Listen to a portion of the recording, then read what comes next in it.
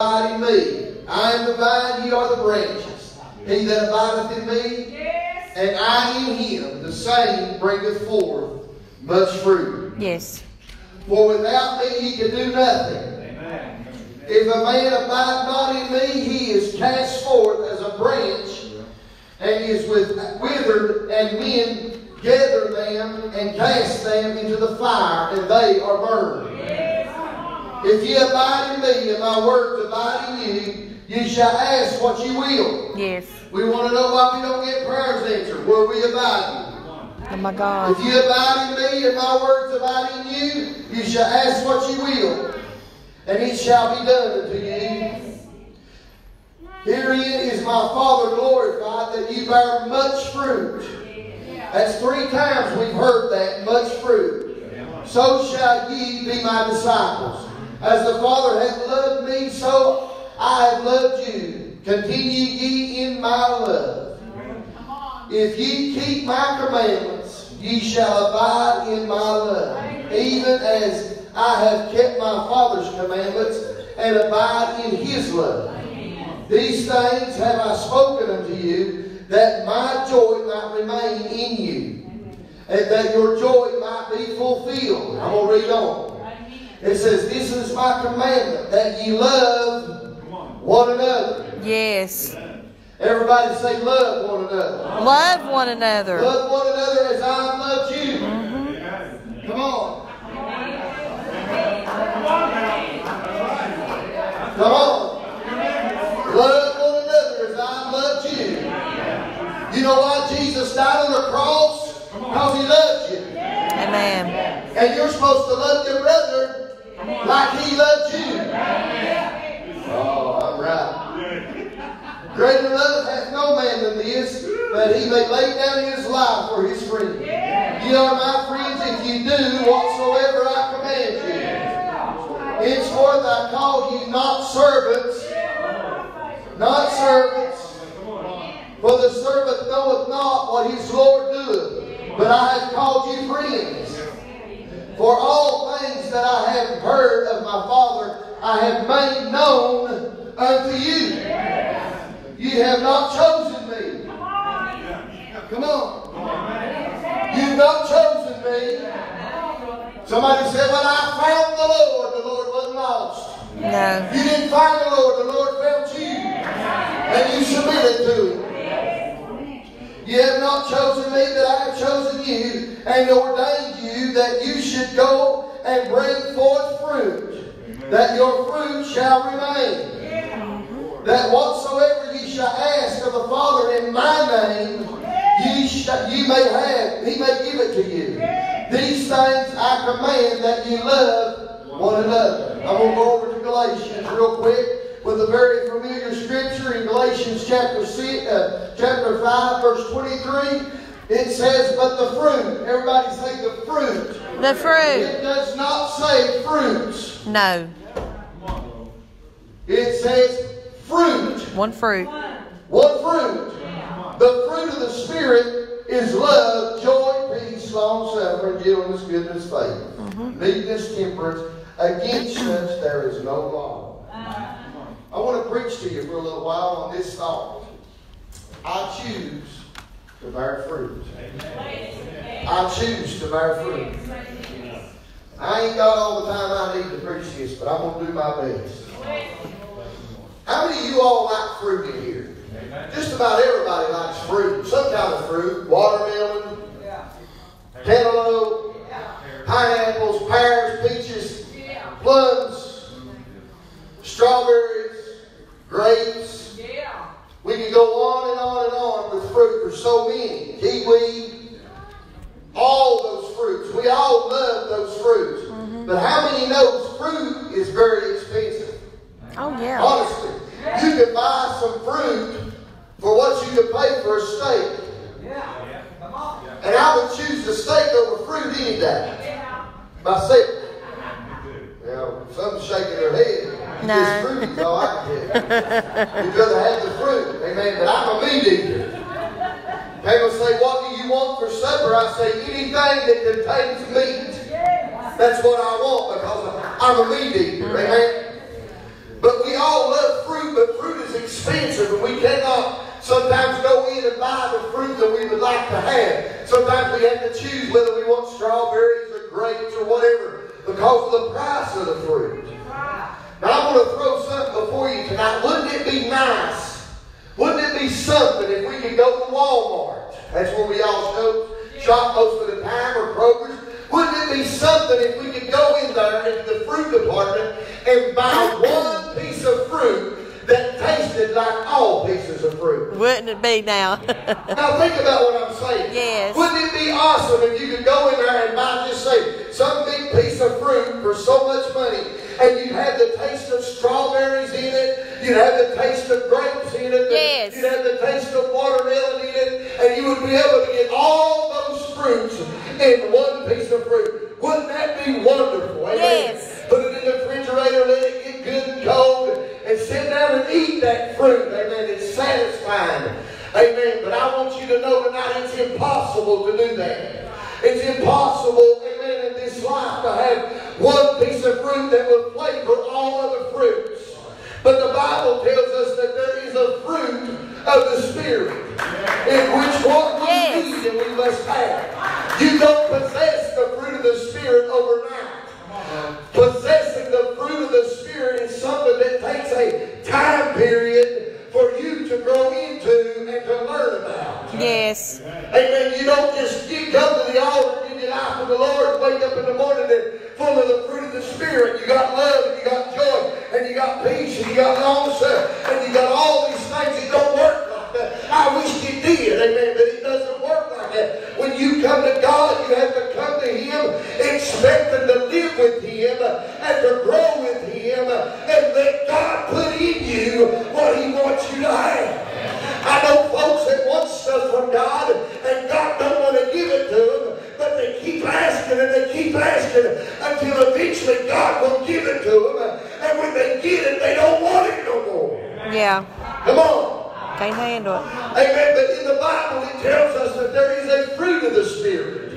And Jesus, I read it to you, He said that He would that our fruit remain and that we bear much fruit. Yes, not just a little bit of fruit, not just a piece of love here and a piece of love there, but He said that we would, amen, continuously, day after day, moment after moment, amen, produce the fruit of the Spirit. Amen. Come on. The realm of the Spirit is different than the realm of the flesh. In the realm of the flesh, we cannot possess one piece of fruit that will satisfy all tastes. But in the Word of God, we can possess one fruit that will have the seed of all other fruit. Yes, amen. I'm going to tell you something. There's no way in this world you'll ever go get an apple, cut it in half, and get the core out of it and find an orange seed in it. No, sir. If you plant an apple tree, it will not bring forth oranges.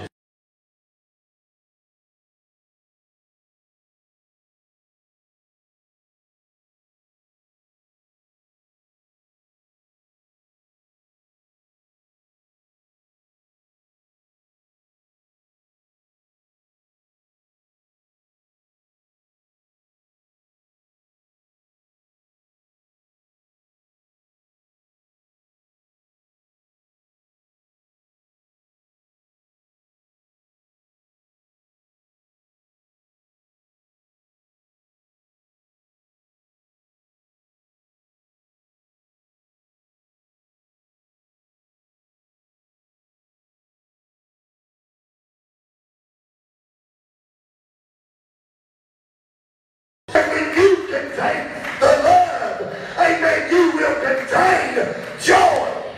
Amen, you will not have joy without love.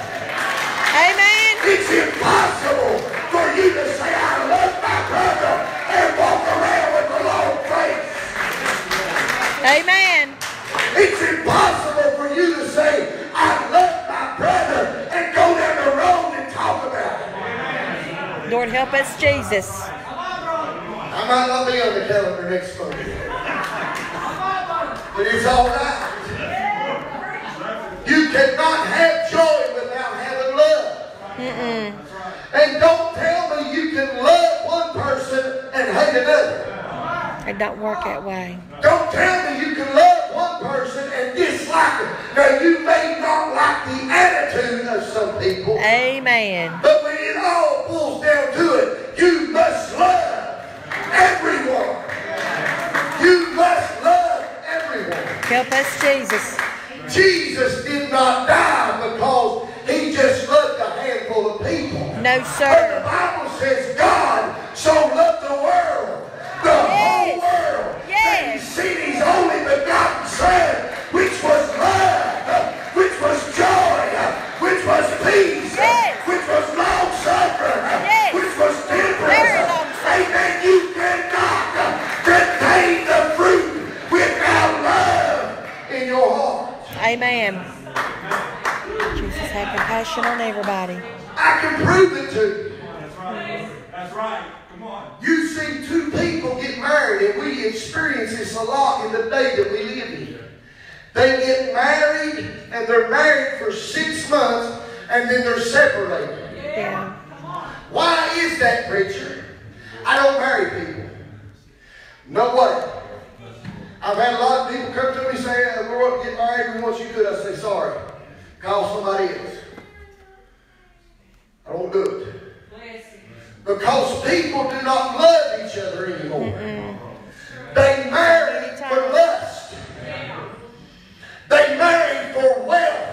They marry for what they can get out of the system and what they can possess. They don't love each other. Because when you love each other, you can have an argument. Amen. And then go to bed and say, I love you. I might not agree with you, but I love you. Yes, amen. Love, amen, will conquer all things. There's no other thing that you will ever possess greater than the power of love.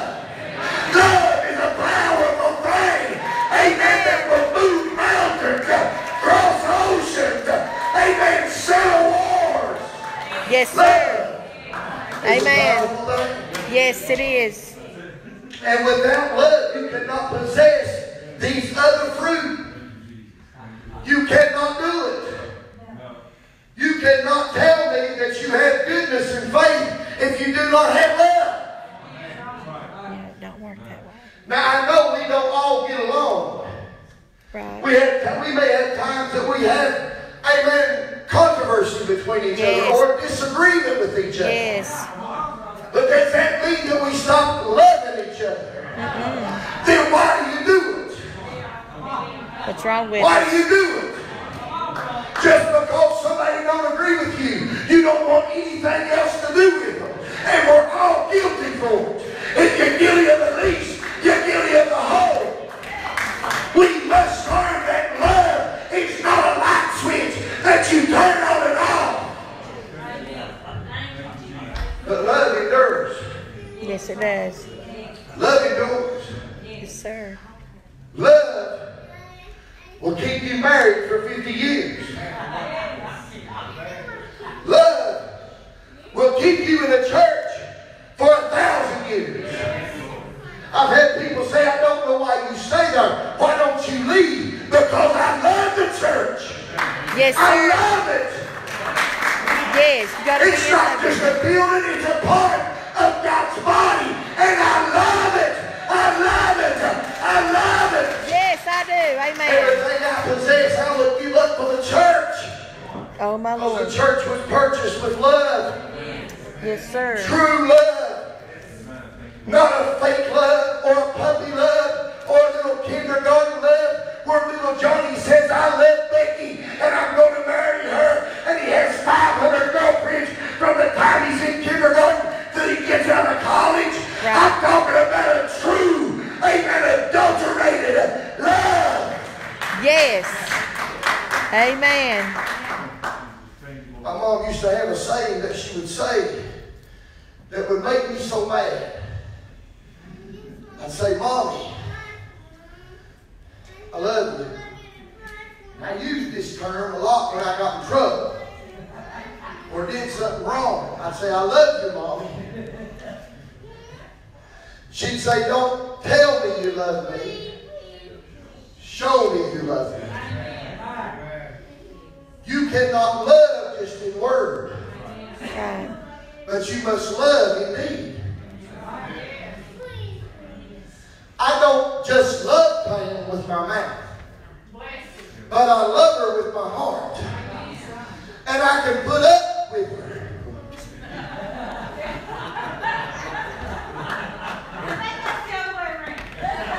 He wants me to get that I can love her with my heart. I'll do it too. That's why. Oh, Lord, I'm going to get in trouble. Yeah, he's in trouble. That's why. He's in trouble. When I get up in the morning and her hair's all messed up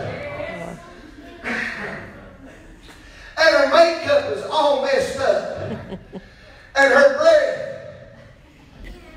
mine or yours? her breath don't smell the best. I'm sure mine don't neither does y'all. Hallelujah. Now he's preaching. I can still say, good morning, I love you. Don't brush your teeth. I love you. You see, love puts up with ugly things. Love puts up with smelly things. Love puts up with things that any normal person would throw things down and walk off from.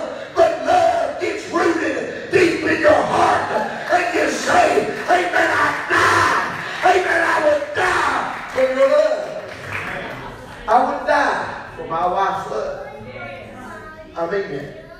I'm not just saying that trying to pick up from where I messed up. I would lay my life down for her. I really believe that. I believe if I had to jump in front of a bullet, I would. But I wouldn't for you. We should, shouldn't we? We should be able to, shouldn't we? That's the truth. You would die for Dan before you would die for me. Why? Because of the love relationship that you had made. Yes. But Jesus died and we didn't have a relationship. No. He did it anyways. Jesus died on the cross and he said, I do it because I love this world. I love it and I'll die for it. And I'll pay the sin debt that they can be saved. But he didn't even know me like that. We owe him everything. But his love was so strong that day, in that moment, that it would last throughout the eons of time. Amen. Jesus has not stopped loving from the day that he said, nevertheless, not my will be done, but thy will be done. Amen. You know what he was saying there? He was saying, my flesh don't want to die, but my spirit says, I'll do whatever you want me to do. Amen. And that's what we must become. We must say to our flesh, amen, flesh, you have no power over the spirit that God has given me. Amen. You tell folks that are led by their flesh. You can tell folks. I know folks that have talked about me like a dog, and I walk through the church and they wrap their arms around my neck and say, I love you.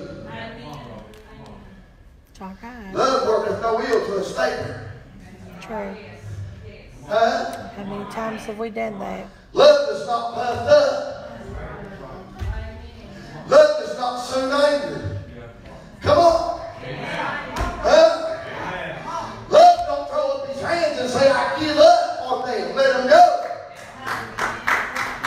But love says, you wronged me, but I love you, and I'll keep fighting for you, and I'll keep trying for you, and I'll keep praying for you. Amen. Love will keep you when nothing else will. Amen. And I'm going to tell you something. You don't know how to really love until God fills you with the Holy Ghost. And then you can feel the power and the love of God. Amen. Jesus came into a vineyard. Came up on a tree. The tree was dead. Wasn't producing no fruit. Jesus said, Cut it down. It's no good for nothing. I read you the word. It said any branch that brings not forth fruit is to be cut off and cast into the fire. So a tree, an apple tree, ain't no good for nothing if it don't produce apples. That's what it was made for. Do you know where an apple tree gets its apples from? The root. The root. People say that tree ain't no good. It won't produce apples. The tree's good. It's the root that's bad. That's why this man said, don't cut it down yet. Let me dig around it. Let me dug around it. Let me water it and take care of it. And then you come back. And if it don't produce fruit, we'll cut it down. He was walking along the side of the road one day and saw a fig tree afar off. And he was hungry. And he walks up, man, and he puts his hand up in a tree as to pick a fig. And he finds nothing. And he walks on and he curses the tree. And he said, no more shall fruit grow on this tree. They went into the city and came back out. And the tree was dead. Mm-hmm. Are we bearing forth fruit? You think about what I'm saying to you. I know this ain't the kind of preaching y'all like. This is what you get. I want you to know that the same sap that's in the root is the same sap that's in the tree. Amen. The same sap that's in the root is the same sap that's in the vine. That's right. The same in and the the branches. same sap that's in the vine is in the branches. Amen. And the same sap that's in the branches is in the fruit. Don't you know that Jesus said, I am the vine and ye? Amen. You are the branches. The vine don't produce fruit. The branch. The branch produces fruit. It puts the fruit out there. And if you are not bearing forth fruit, the word said that he would cut you off and cast you into the fire. Amen. It's impossible to be a child of God and not love your brother. Oh, man. Oh, man.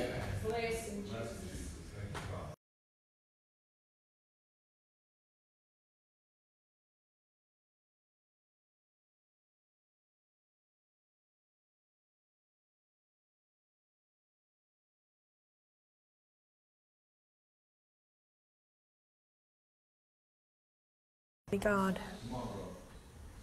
Come on. I'm preaching to you. It's Every one of us. Bless you, Lord. Bless you, Lord. Bless you, Lord. Thank you, Jesus. I love you, but I just can't stand the way you praise. Bless you, Lord. Help him, Lord. Bless you, God. Help him, Lord. Well, at least I'm praising you. Amen. At least I'm trying. Right? At least I'm trying. The Bible talked about a man who planted a garden. Amen. And it said, while men slept, amen, somebody snuck in and planted tares among the wheat. Oh, yes. Huh? You can be so fruitful and still have tares growing up all around you. But what you got to do, let me tell y'all something. I might have told this before, I'm going to tell it again. I planted some corn one time. Had never planted nothing in my life. I helped my daddy plant some corn, and he gave me what was left, and I took it home. He said, put that in the ground and you'll have some corn. So I took it home, and I cleared me out a spot, and I planted that corn in the ground.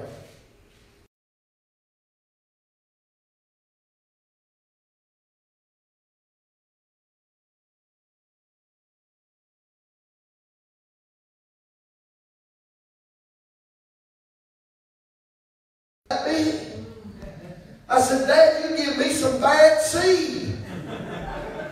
I ain't going to get no corn off mine. It ain't that big. I'll get them little old bitty ears of corn.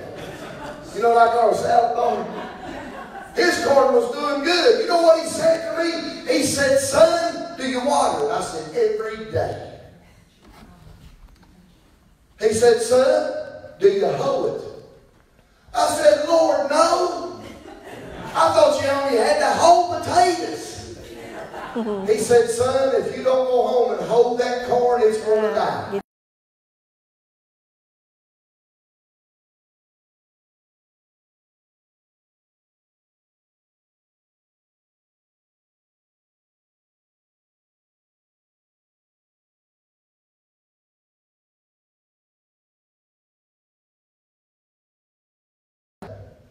Holding it up all the way around the corn, piled all the dirt up close to it.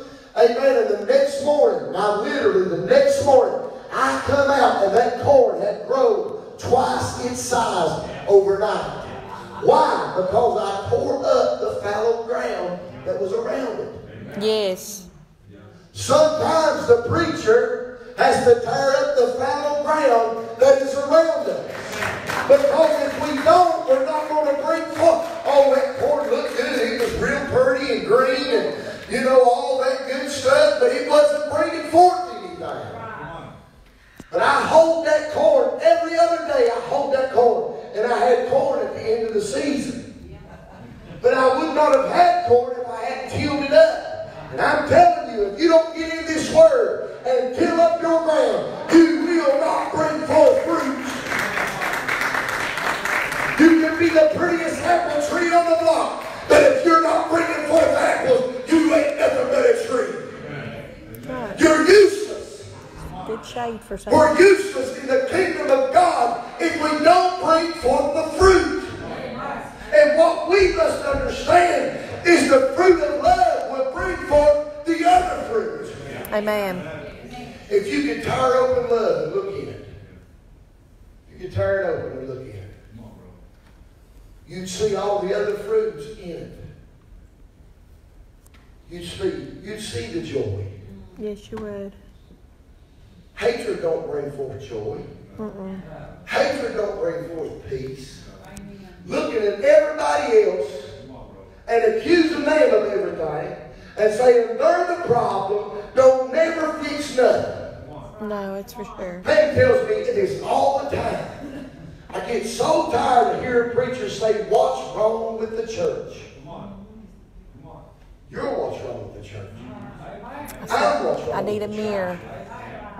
We're too busy looking at the other trees to see what they're bringing forth that we don't bring forth anything ourselves. Amen. Come on, I'm telling you the truth. I'm telling you the truth. You can't love with just your mouth. You have to show love. You have to show it and let people know that you care about them and that you love them. And you'll do whatever you have to do to keep them in the church.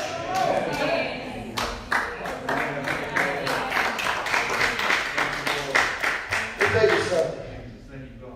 Jesus come along and he found that tree in that vineyard. I'm just about done.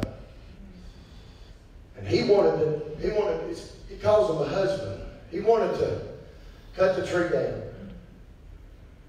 The man that took care of the vineyard, he said, don't do it yet. Don't make me cut it down. Don't make me destroy it. But let me work with it. Let me work with it. He didn't work too hard. Let me dig up a See little. it go. You know what he said? Let me dig up a little. Let me put some dung, some fertilizer on it. Fertilizer's good. But too much fertilizer will burn you up. Come on. If every time we come in here we shout, we run, and we dance, we're going to get burned out. Sometimes we need to just, you know what they say to do? And I ain't never done this. This is what they say to do. They say, talk to your vegetables. Talk to your vegetables. Pam talks to her, she talks to me. He's growing. You look. Talk to him. That thing can't hear you walk. Even though the corn's got ears, it can't hear. Oh my gosh. But you look here. You know what happens when you begin to talk to that? You know who it fixes? It fixes you. You are building a relationship with that garden. I know that sounds so crazy. That's true. That's true. I know that does. Oh, but think about it in the spirit. But my grandma had flowers all around her house. She loved those flowers. Every day she would go out there. Not in the heat of the sun, but in the evening. And she would look at